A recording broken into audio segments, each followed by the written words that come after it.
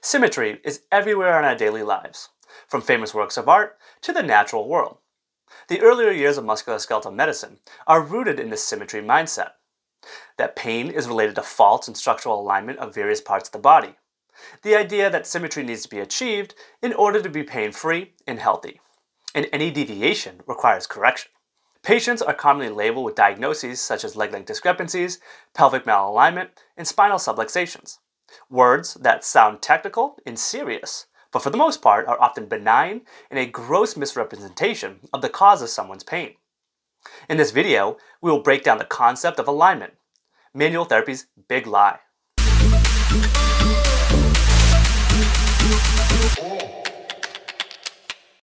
Many health professionals have and continue to subscribe to the idea that many common aches and pains of the world are caused by flaws in body alignment.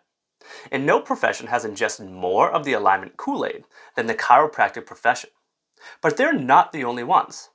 Many physical therapists and massage therapists continue to preach the gospel of alignment to justify treatment. There are even some orthopedic surgeries being performed on the grounds of correcting identified structural changes seen on X-rays and MRIs, despite mounting evidence that there is very little correlation between pain and what is seen on diagnostic imaging.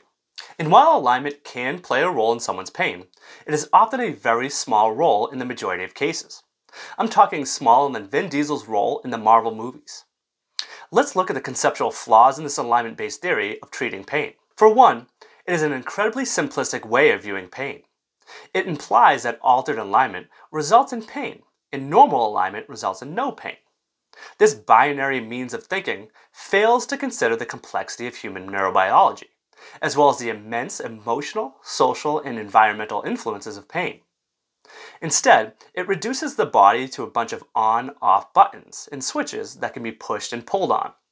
But this isn't the case. Just look around. You can easily find people with scoliosis or other deformities, sometimes quite severe, who report no pain at all, while those who are deemed to have good alignment experience severe pain daily. But okay, let's just say for a moment that malalignment does equal pain. That would also imply that someone with malalignment should not only have pain, but they should progressively get worse over time. Similar to the worn brakes on the car.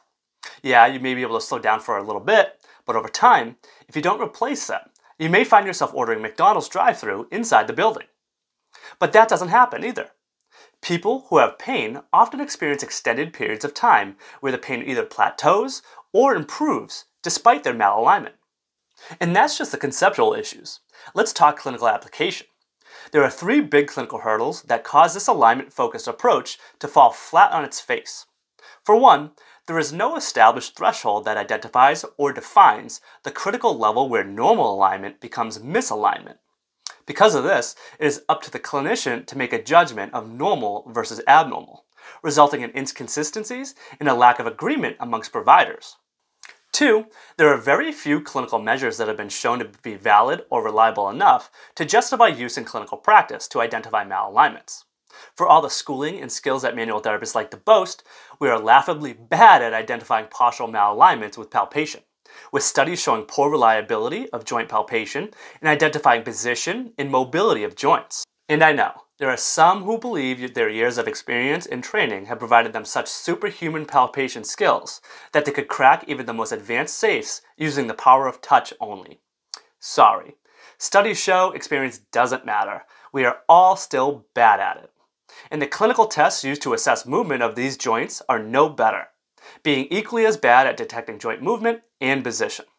And third, based on this alignment viewpoint, treatment should be able to alter joint position to restore alignment. But producing musculoskeletal changes is not that simple. You see, tissue adaptation is dependent on the length and frequency of exposure to stretch, meaning long duration stretching is required to provide sufficient stretch force that will result in any meaningful long-term changes in tissue flexibility. And this would have to be maintained with specific exercises over time. But most manual techniques utilized to correct malalignments consist of quick push or pull that does not place anywhere near enough stretch on the tissue that would cause a meaningful change.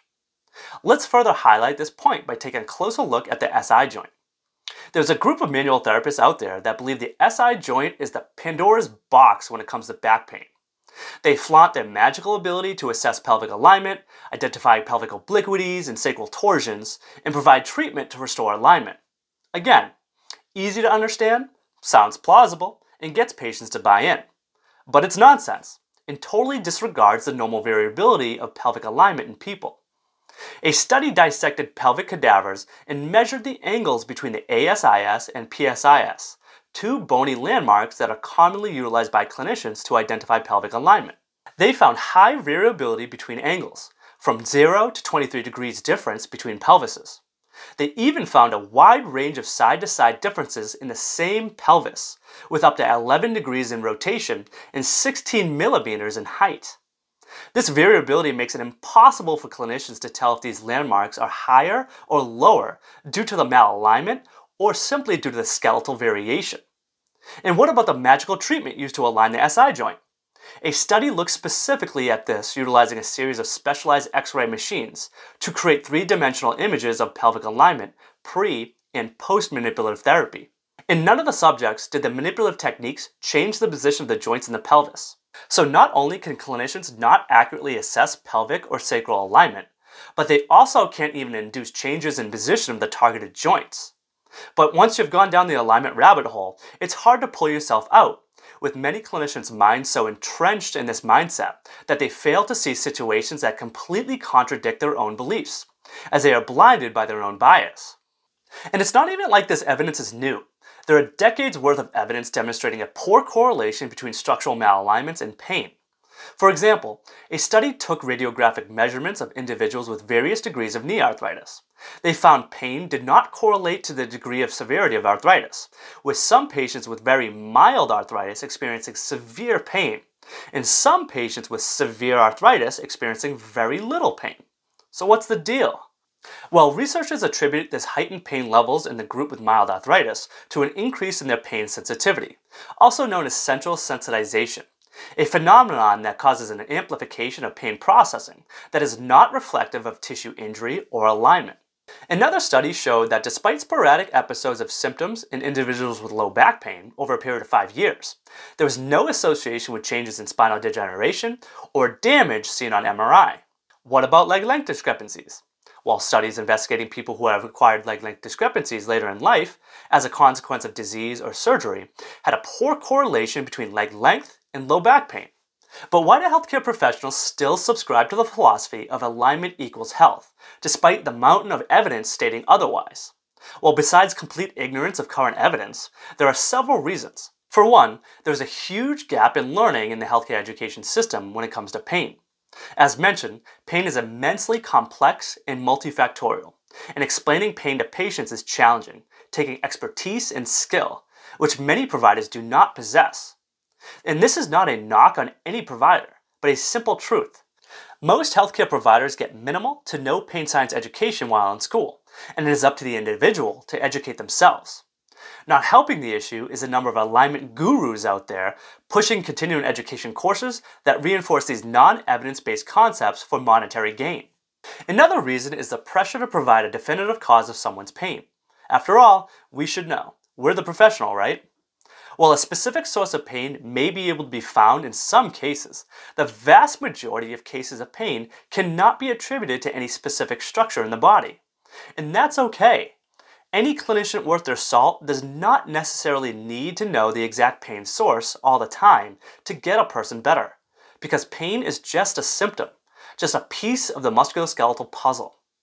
But the pressure to put a label on it, to demonstrate competence and explain someone's pain, often results in scary-sounding labels that provide minimal clinical value. Much of the alignment jargon that patients are labeled with can lead to a lesser sense of well-being and still a greater sense of dependence on medical professionals, and ironically can lead the patient down the road of chronic pain. To recap, there is something to be said about the simplicity of this approach. It feels good to identify positional faults and believe you can fix it with a quick push or pull. It takes the enormous complexities of pain and simplifies it into a manner that is easier to understand for both the patient and clinician. But in doing so, it perpetuates the many diagnostic biases that are simply wrong. It promotes misguided treatments that may have no relevance on enhancing the health and well-being of our patients. Do manual therapy techniques work to help reduce pain? Yes, there is evidence for this, and for reasons we are still trying to understand. But it is certainly not due to correcting alignment. We can be sure of that. Because for a body that has been deemed to be so mechanical, consisting of a series of gooey joints and levers, pain sure does respond in a very non-mechanical way. Well, I hope you enjoyed this episode of PhysioShow. Make sure you like and subscribe to our channel to receive more physical therapy related content.